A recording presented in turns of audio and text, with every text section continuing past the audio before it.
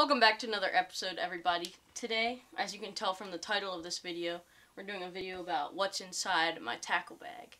And you don't really need a actual tackle bag like those expensive ones from Tackle Warehouse and everything. I just use a normal, like, school backpack, an old one, and it fits a few boxes in it, and all my soft plastics in this front pocket, and I have another pocket that I put my line and stuff in. And it has the compartments that are usually for like pencils and scissors for school, but I use my for my pliers and scale and all that stuff. So without further ado, let's get right into it. So I'm gonna start from the front pocket and then work my way back. So the front pocket is mostly soft plastics. Pull these out. What I like to do is take all the soft plastics I will need for clear and dirty water. Like, anything I need, I just throw it in this gallon Ziploc bag, and I have enough for the day. Usually, I have plenty for the day, so I have, these are falling out. I have gulp minnows, good drop shot bait right there, good scent on them. Chigger craws, I got some robo worms. I'm just gonna flash some stuff. There's trick worms in here, rage craws, dirty and clear watercolors of everything. I got some Zoom 10.5-inch curly tail worms. Those are good for clear and dirty water, this color.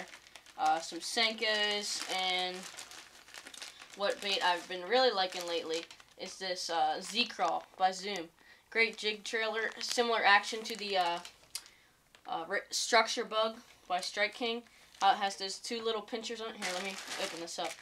It actually has a similar kicking action, and it's so much cheaper. It has those two little pinchers in there. It's a great jig trailer. I've never really fished it any other way than as a jig trailer. Got some flukes. Favorite brand are these Lunker City Sluggos, they're called. They're just like a different brand fluke instead of the Zooms. So I got a lot of good stuff in here. I got some drop shot baits. I really only have clear watercolors for drop shot baits because I don't really drop shot in dirty water because they're not going to see it. Robo worms, just put them in a different bag. So that's pretty much all my soft plastics. What else? I got some swim baits and that kind of stuff. So soft plastics, put them in your gallon bag, and if you have a backpack that has a little front pocket like this, it's perfect. It fits right in there. Also in this front pocket is my scale, scissors for cutting braid, forceps for getting hooks out, pliers. Oh, these are getting a little rusty. What else is down there? More scissors. Is there anything else in there? Oh yeah, and wacky rig tool for Senkos. So that's the front pocket, and then next is this bigger pocket, which fits. I probably could fit 3, but I put 2 3700 size boxes, my terminal tackle box, and my day box, pretty much. Just anything I need for the day, clear and dirty watercolors. Take this back down. Real quick, 2 shout outs I gotta give out. Burke's Baits right there. Follow them on Instagram. The links will be down below in the description. So give them a follow. He sent me some jigs as long as I give him shout outs in my videos, which is pretty sick. And Marine Plus, my uncle's company in Deep Creek Lake near Maryland. If you'll be around there, if you have a boat around there, he'll do maintenance to it. He stores them in the winter. He can winterize the motors and all that stuff. Give him a call if you're interested. I think you can see that. I'll put his information down below in the description as well. But let's get into this box. Alright. So, in this top corner, you guys can't really see it, but I have some chatterbaits. I just take 3 chatterbaits around with me. I don't fish chatterbaits too much. But I've got a black and blue for dirty water. I've got a white when I'm trying to imitate shad. And a green pumpkin and bluegill style color. Next compartment, I have some poppers. I carry around 4 with me. Don't really need more than 4. This is a, what is it? Boyd Duckett series. This is a Bass Pro Shops popper. This yellowish one looks like a perch. I'm not exactly sure what brand that is, but it's a decent popper as long as you change the treble hooks on it. And then this one is a Matsuo.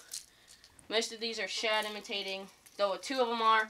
This orangish one is good for imitating bluegill, and then this one imitates some perch, or just something that gets on the bass's nerves.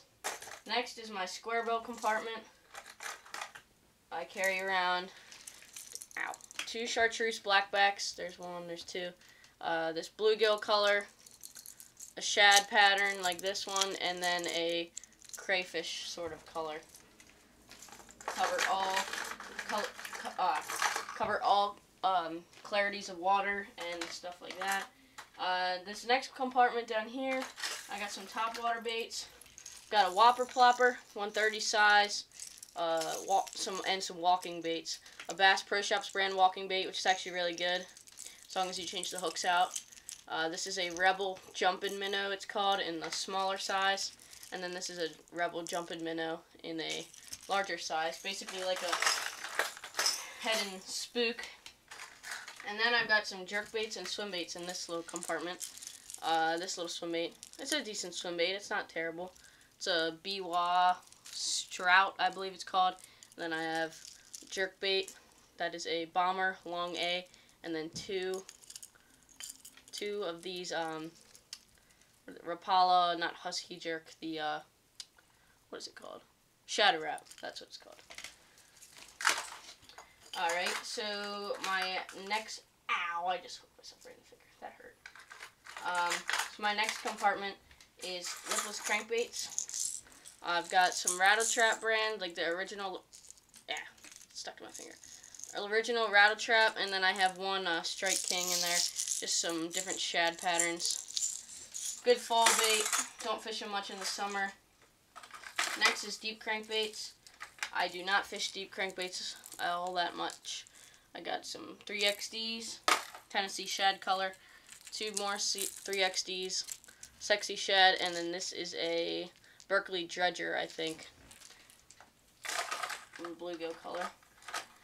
Next compartment, I have some Burke's Baits jigs. Really good baits. Got a, let's see, I've got a swim jig, like a bluegill color. I got 3 black and blue finesse jigs in here. No, 4. 4 of those, just black and blue finesse jig. 3 normal flipping jigs, June bug. What's actually called Bourbon Sunrise, but it's basically June bug. I got a Lunker Candy color, this one's called. It's like a chartreuse and white with some black in there. It's a really good color when you're trying to imitate shad in dirty water. Another chartreuse-ish color. Pretty cool one. There's no name for that one. It's one of the, probably the only person in the world who has that specific jig. This is another no-name color. Actually, no, this is Camo Sun Crawl, that one's called. Tennessee Bluegill. It's like a bluegill color. And then I've got a swim jig here. It's a PB&J. Those are some really good jigs. He makes some really good jigs. He puts a lot of time into it and stuff like that. Also, next is my frogs. I've got mostly poppin' frogs in here, just because I really like the poppin' frogs. Actually, not mostly. Wait, yes, mostly. I've got 3 Booyah Poppin' Pad Crashers. This is the shad frog. I don't know what that one's called. And then a black. And then I've got 2 normal walking frogs. And one's tied onto my rod right now. This is a Sebile or Sebile pivot frog. I don't know how to say it. Just got that one hook on the back. I've got a KVD Sexy Frog. I don't like this frog, but I just keep it just in case I need an extra frog. And then I like the Spro frogs a lot, but that one's tied onto my rod right now. Final compartment of this box is spinner baits and buzz baits mostly, but then I have that duck in there. If you haven't seen my duck fishing video, link in the description. like the fishing and baby duck lure. And I have like some soft plastics in this little Ziploc with some scent in there, just to keep them. They're jig trailers, just to keep them scented and nice and juicy. I've got some spinner baits and one buzz bait because I've broken off 4 buzz baits in the past week, so I'm out of buzz baits. But here's a Yamamoto spinner bait. That's a pretty good spinner bait. It's a real big profile. This is a custom-made buzz bait that my cousin gave me. It's I don't even know what the brand is, but he had it custom made for him. It's pretty cool. Got 2 more spinner baits that I actually just picked up today. Both War Eagles. I really like the War Eagle spinner baits. Both 1/2 ounce mouse color, this one's called, and this one is called like blue herring shad or something like that. So that's cool. Pretty cool. I've got a Terminator in here. I put a little trailer on the back. And then finally in that compartment I have this nice juicy duck. So that's it for the, ow, just hooked myself again. That's it for this box. And then I'll show you the terminal tackle, which is not really that interesting, but I'll show it to you guys anyway. Next is this terminal tackle. No, I'm not showing you the terminal tackle. Well, maybe I will. I'll just flash you some stuff. Basically, how I'm organizing this. Here, I'll put it like this. Can you see that? Right here, 2/0, 3/0, 4/0 EWGs, and then I've got some round bends, and then I got weights, 1/4 ounce, 3/8, half.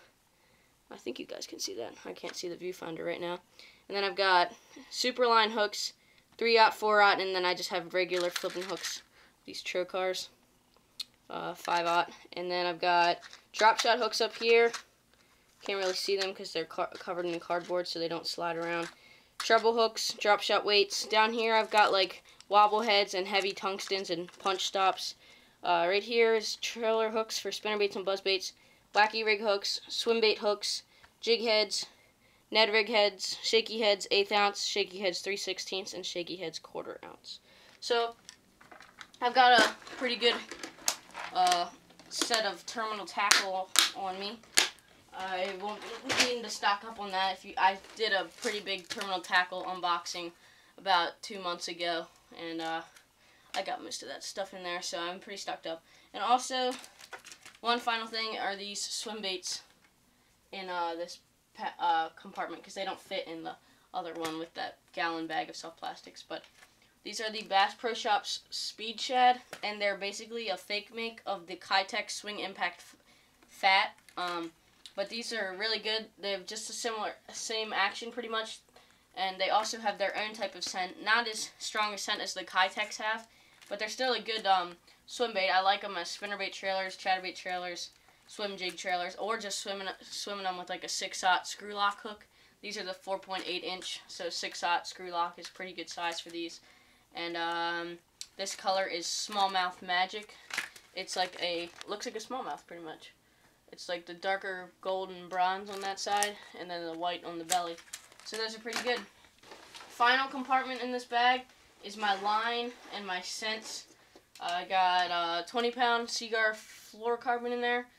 It's a real good line. It's this Red Label fluorocarbon. It's their cheapest line, but it's still really strong line. It's like they have their Abrase X and Invis X, which are really expensive, and they work great. They're just too expensive for me.